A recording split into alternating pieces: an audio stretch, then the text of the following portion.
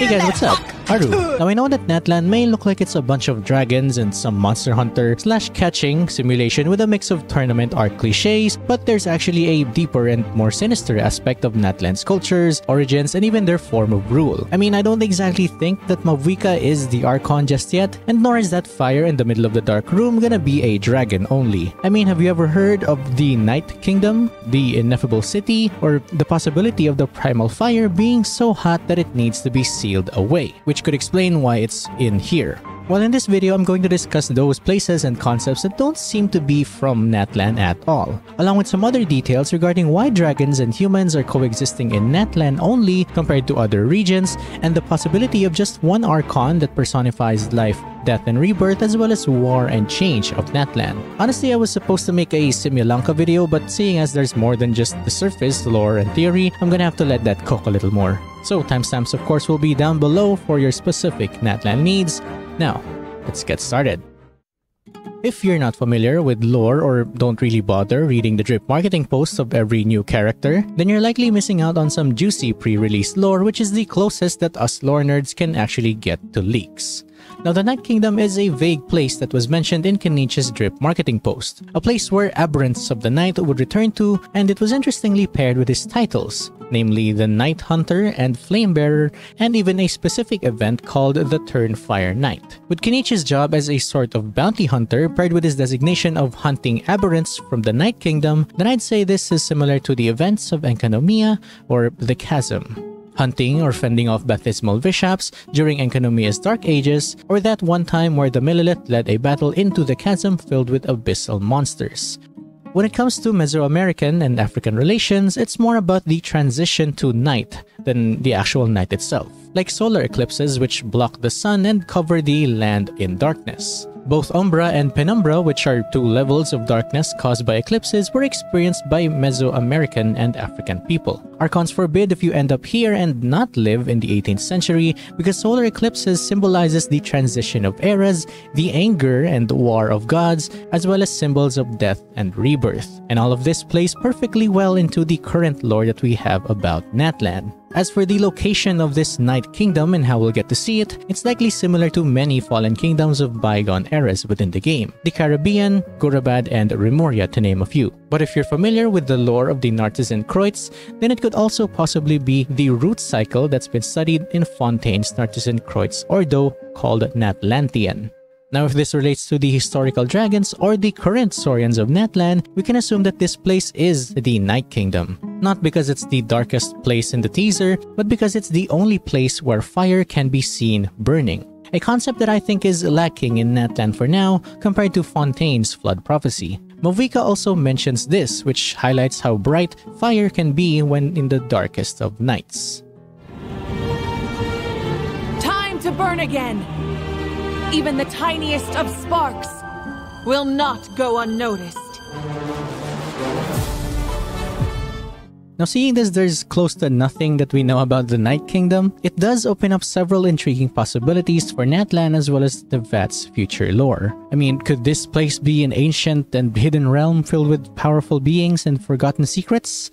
Kenichi's titles, as well as him being called Undying by the very Dragon Lord himself, Kuhul Ajao, suggest a deep-rooted history that could reveal more about Natlan's past and its friendship with dragons. Moreover, the idea of aberrants and aberrations, as well as deviants that come out from the Night Kingdom into Natlan, hints at an ongoing conflict or battle that the people of Natlan are always faced against. Natlan is also the nation of war. War ravages those lands like an undying flame. On top of dragons and the unending war, transition, death, and rebirth of Natlan's secrets, there's also the idea of a primordial flame, which we often relate to the Mer Jivari, a place of unending flames, lava, and ash where journeys would end. But maybe the primordial flame, or primal fire, isn't a place but a single ball of flame. One that cannot be put out no matter how dark, how little oxygen, and how much water is doused onto it. This, I think, fits something so prevalent as a fire that the Pyro dragon would be taking care of, similar to the primordial sea that the Hydro dragon is in charge of. If it's a place full of flames and fire, then it might as well just be another volcano or a very powerful one. But what if the primal fire is a searing hot ball of flame that burns everything in its vicinity, charring everything around it black and creating a place of darkness with nothing but that fire itself? It would make sense with the large gate as well as the stone floors and darkened room where Mavwika goes to at the end of the teaser. And if a fire is so hot that it could burn everything black, then maybe only someone equally powerful can withstand such flames. If such an unquenchable and powerful flame was left to spread, then it would also leave an entire area dark and black with smoke and deadly flames. Quite similar to the events of the talking stick. But instead of it being the abyss, maybe it's a spreading primal flame that's too powerful and hot that it can't be put out at all. The ineffable city mentioned in the Unfinished Reverie might be referring to the first city that was made during the time humanity first conquered the dragons. Dragons used to rule this world until the primordial one came, defeating the dragons, then creating humanity and its forms of life. Interestingly, the ineffable city during this time sealed away or had captured Saurians, or at least the Saurian, air quotes. Looking at this from a timeline perspective, then the only possible point that Saurians could have been caged or captured is right after the dragons were defeated, making the ineffable city possibly part of, or actually the ancient civilization created by the primordial one and the shades long ago. The word ineffable means to be so beautiful or intricately designed that it can't be described. And who else could create such ineffable things, places, and even creatures than the god itself who came from outside of Tevat? I mean, just look at Celestia. Not only does it have flying creatures resembling dragons in the Genshin manga, the tower in the middle is also indescribable and almost seems too technologically advanced for the people of Tevat to understand.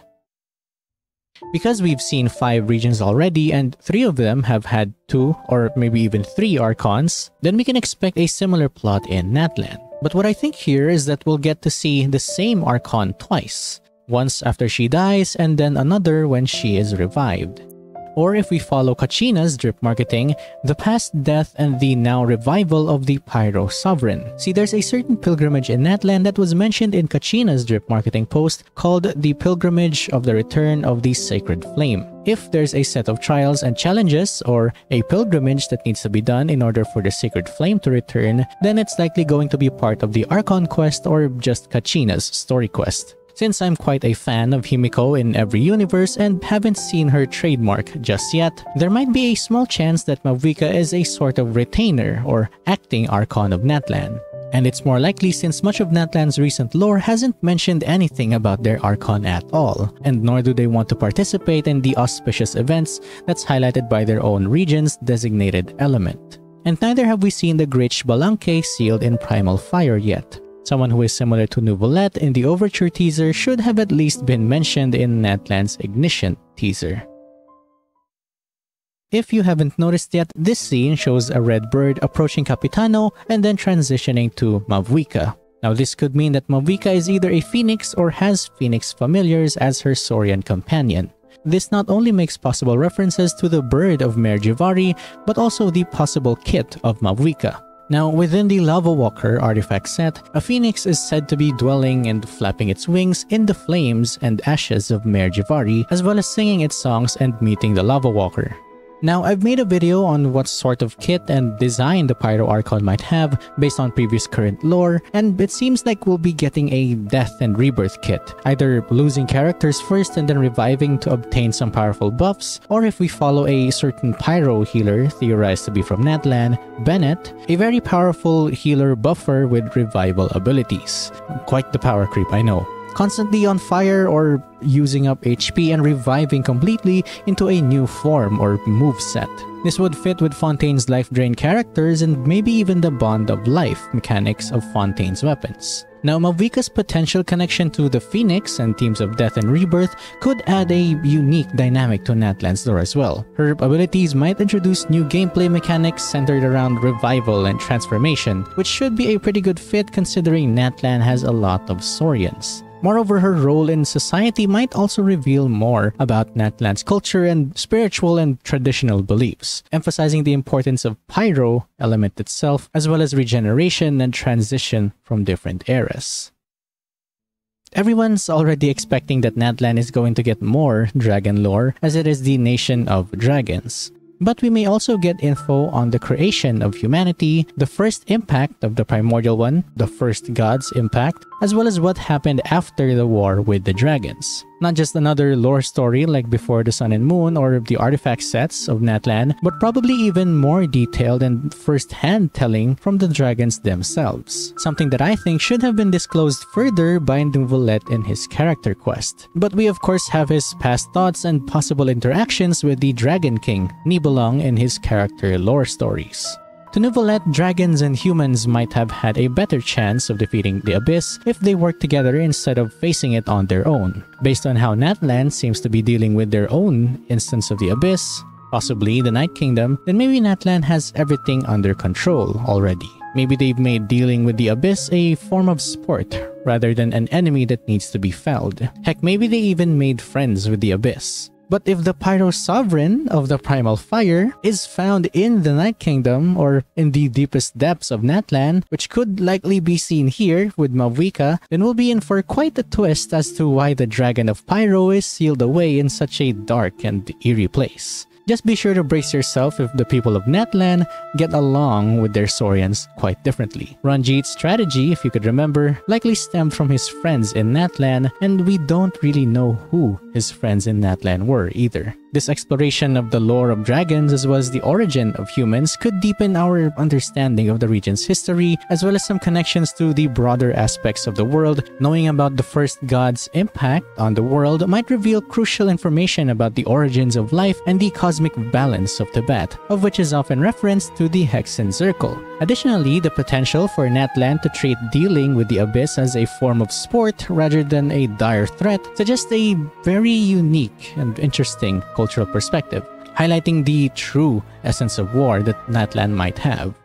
Natlan is honestly seeming like the most conflicted region of all the regions to me. I mean, it still fits well with Natlan since conflict can also mean war, and Natlan is a nation of war. But this region seems to embrace conflict more than just a glorious battle, rather a way of life that continues on from era to era, whereby despite its seemingly more advanced nature, holds true to the oldest traditions and roots from where they were first founded. Compared to the past 5 regions where the concept of their archons as well as their rule changes or is more freely described as their people do.